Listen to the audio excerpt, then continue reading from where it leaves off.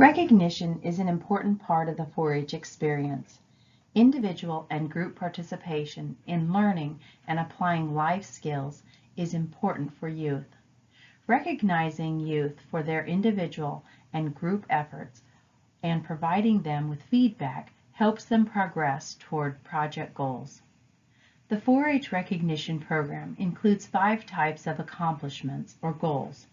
Each goal is unique in the way it motivates young people to recognize their achievements. The 5 types of accomplishments 4-H measures for recognition are participation in educational experiences, progress towards self-set goals, achieving standards of excellence, excelling in peer competition, and excellence in cooperation in a group. Project books are an annual record of the 4-H'ers' experience. There are guidelines in place for the proper completion of a 4-H record book. 4-H members can check with their 4-H club leader or the 4-H office for details on how to complete a record book. Completing a project book is required for Clover Award recognition and to receive 4-H event scholarships, as well as to compete at district and state contests. Throughout the 4-H year, members are encouraged to complete a record book for each 4-H project. Project record reports give youth an opportunity to document goals, experiences, achievements, and knowledge gained throughout the 4-H year. Each 4-H project must involve at least 6 hours of project work.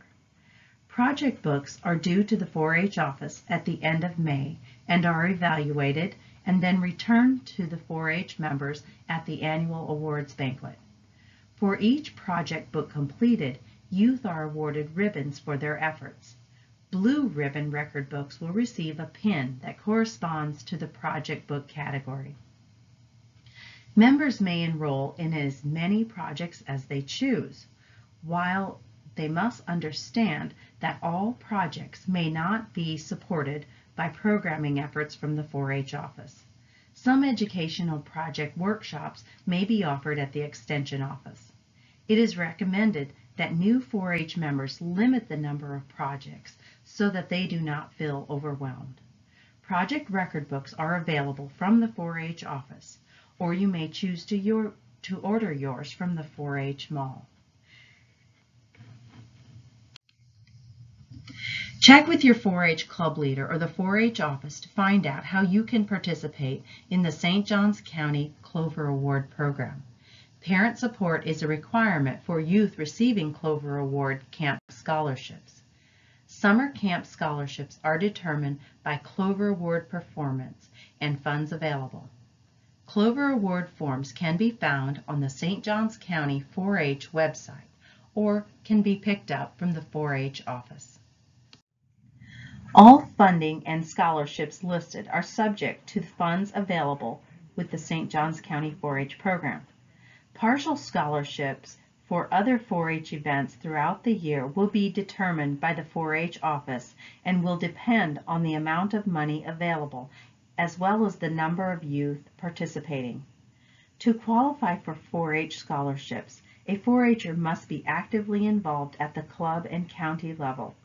4-H members who qualify to receive a full or partial scholarship to attend Florida 4-H University or 4-H legislature, regional or state horse shows, or national judging events, or any other 4-H activity must submit a related project record book, show growth in subject area, assist with club or county level programs of subject matter that it corresponds with their interests, prepare an informational article for publication, and write a thank you note to the St. Johns County 4-H Association. There are also continuing education scholarships available to St. Johns County 4-H members who are seniors in high school.